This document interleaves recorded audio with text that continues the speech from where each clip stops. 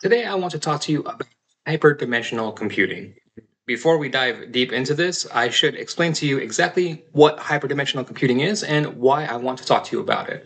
So, hyperdimensional computing, as a broad concept, is a concept that is similar to neural networks, but is a competing framework to modern neural networks. So modern neural networks, they start off with the perceptron in the 1950s, and then we don't see a lot of innovation with them until the 1980s. And then the biggest innovation that we see in the 1980s is the introduction of RNNs and backpropagation. And specifically, that backpropagation mechanism is the main thing in particular, and a main split occurs there, right? So backpropagation is essentially you have every model has a feed forward mechanism, which means that you pass an input in and then you get an output. But with backwards propagation, you have an input, you pass it in, you get an output, and then you pass that output back over the layers and then back through, and then you backpropagate and you get the back to the input. And then that sequence of events is what transformers do, what all modern neural networks do, most modern neural networks do. And everything that you're familiar with them is based off of that. And then that introduces a few math concepts as well. The first concept that it introduces is gradients. So when you talk about like gradient descent, exploding gradients, anything along those lines, gradients come in because of that backpropagation process. And gradients come in and they increase the mathematical and computational complexity of the model. There's no way around that. And then so when you look at like transformers, things like that, they're very mathematically inefficient. When you hear like a lot of experts, a lot of people are kind of going against transformers or against LLM models in their current form, things like that. A lot of people are hinging and talking about this particular issue. When you dive into it, when you understand it, the mathematics behind current LLM models is kind of bad.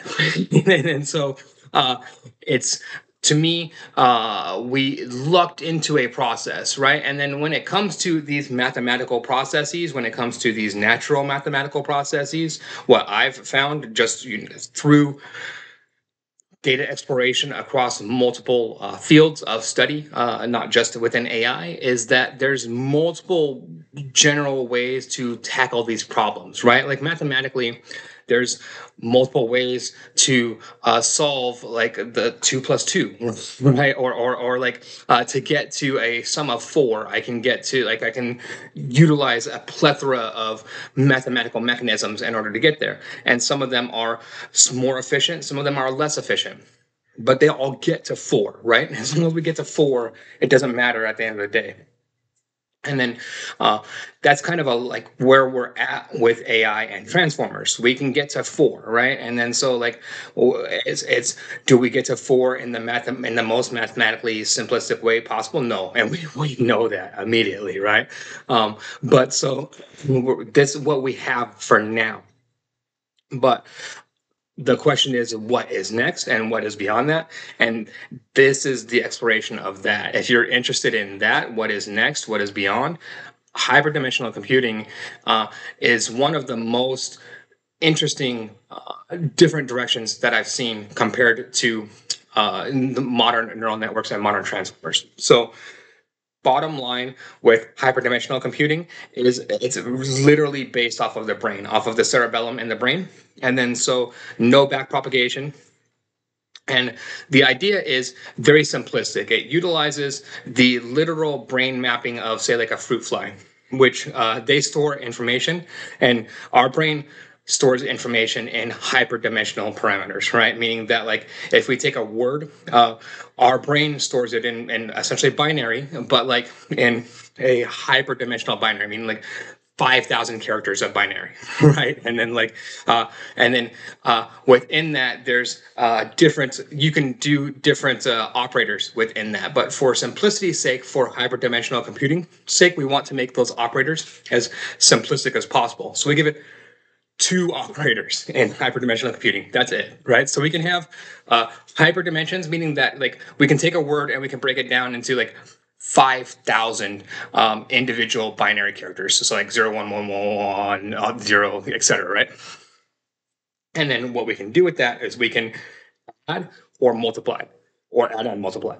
and that's it. Can't subtract, can't divide, can't do any other operators besides add and multiply. But with our hyperdimensions and our multiply, we can essentially store information, text, etc. So that's what we're doing. And that's what we're looking at with this model here. And then so this model, and I'll share a link to this Colab notebook, is my first iteration of building this out. I built out a hyperdimensional computing neural network. So I blended hyperdimensions with neural networks because so neural networks, if you're not familiar with them, they don't store information as high dimensional vectors. They store information as word vectors. So I essentially there's a translation process that occurs here between word vectors and high dimensional vectors, and that's what occurs. And that like translation process occurs within my model. But other than that, this is a simple encoder and decoder, right? And then so I run this and we get our training loss. And then I run this. But the bottom line I want to showcase is this, right? And then so I showcase this, and I never have seen training loss like this, where accuracy is 100%, like just 100%, like across the board and instantaneously. And then with this, this is a simple data set. It's the SPAM or HAM IMDb data set. And then so I said, okay, 100% off the bat, that's phenomenal. What if we do and we run like different experiments with this, right? Like this hyperdimensional computing and this hyperdimensional computing neural network. And then so in this instance, this is a different data set. And then it's a different data set and then different optimizer that I utilize. And we go through, and I still get like pretty insane loss rates after, this is just after training one epoch, right? And then so after one epoch of training, we go from 1.5 down to a 0.6. So if I let this run, I mean, it could get theoretically very close to, again, 100% accuracy on this, which would be like absurd, right? And then so I say, okay, at this point, I'm going to give it kind of an ultimate test. And this is what I'm running here. And then so I do a few different things in this. What we're looking at here, what is running right this second here is pretty cool to me, which is like, I'm like, okay, I want to combine all of this, right? Can I combine hyperdimensional computing and particle swarm optimization? And then what happens if I do that?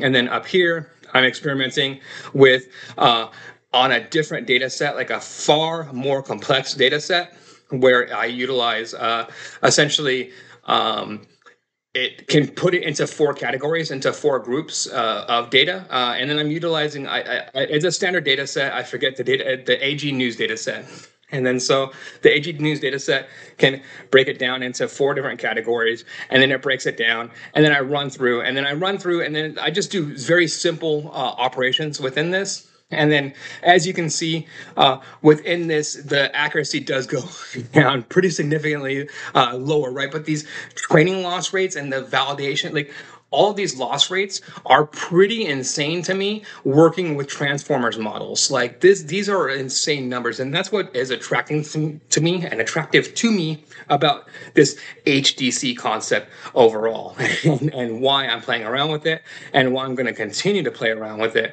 because of this. Right. And then this is intriguing to me, too. Just like this is my question to myself was, can you utilize particle swarm optimization within this? And we can see that we can.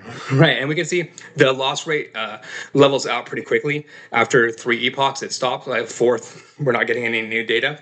And that's expected to me, having dealt with particle swarm optimization before, and I can fix this, I can go through this, but this tells me that these 2 things can work in conjunction with each other.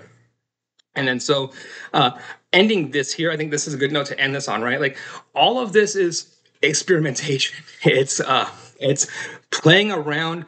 To me, this is like playing around with computer chemistry. That's exactly what this is, right? This is the chemistry of Python, the chemistry of AI, the chemistry of computers. And at this point, we're chemists. I am performing alchemy within this, and then playing around with these cool mixtures and putting them together, and then seeing what happens. But then when you do that, that's how you get breakthroughs and a lot of cool things that come out of this. And then to me, it's just the only bottleneck right now is people don't understand how to perform this alchemy yet, how to perform this chemistry. And uh, that's why I'm making this content, like to try to educate people more and more on those lines. If you like this type of content, please like and subscribe. Thank you very much.